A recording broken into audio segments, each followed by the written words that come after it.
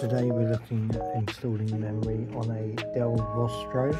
It is a 3520. So what I recommend doing first is just literally booting up the machine, checking that the memory that is supposed to be in there is in there. So currently you'll see this is got 8 gig RAM. We're going to put that up to 16. So bear with me, I'm going to shut down the laptop, then next section will be disassembly. Okay, I recommend a clean desk area. Get yourself a nice Phillips screwdriver. What we need to do is undo this here, this here, this here, this here, this here, this here, and this one here, and also that one there.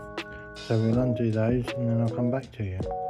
Quick technician tip here, if I were you, I would start creating a sheet of paper and just literally put the screws in where you took them out, so when you put them back together it makes life a lot easier. Okay, to get this apart, what you do, you'll notice there's a screw in there that didn't want to come out, so they will come loose, they are loose. What I recommend is getting yourself a nice pick and going around the edge of the laptop, and then basically you prise it up slowly. You will find that there's little clips floating about. Let me just put my phone down while I do this.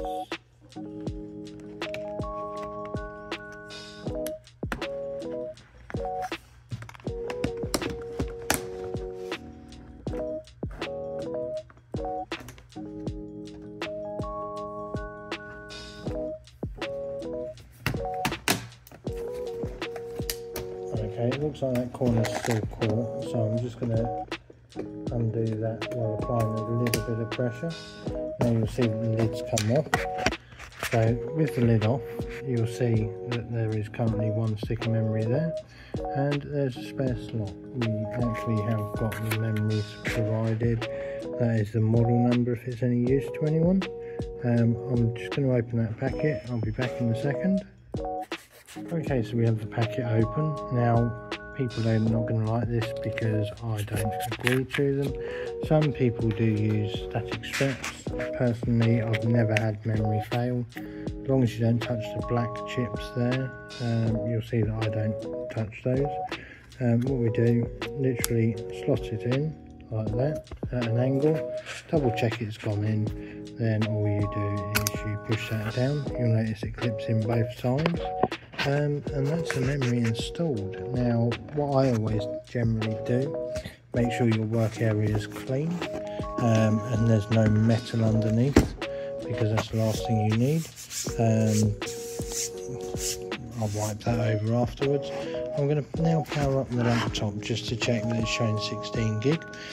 Reason I do this is because nothing worse than putting the laptop back together and then finding out that the memory didn't seat properly. So I'm just powering that up now. Okay, big thing to mention, when you power on the machine for the first time, it may take a little bit of time to power up. That is mainly due to it coming up with this Dell screen. It does diagnostics. You should then get a screen display and you should get this prompt saying the amount of system memory is changed. I always go into BIOS setup. In BIOS setup you can then verify that there is showing 16 gig. If that is showing 16 gig, which you can see there, 16, that means that everything's running the way it should be and your job's a good one. All you need to do is put the bottom back on the machine. That is exact opposite of what we did to undo it, really. There's no point in running you through putting screws in. If you like my video, please share, comment, like.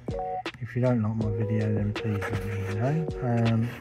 Hopefully this helps, even if it's one person, that's a bonus. Thanks.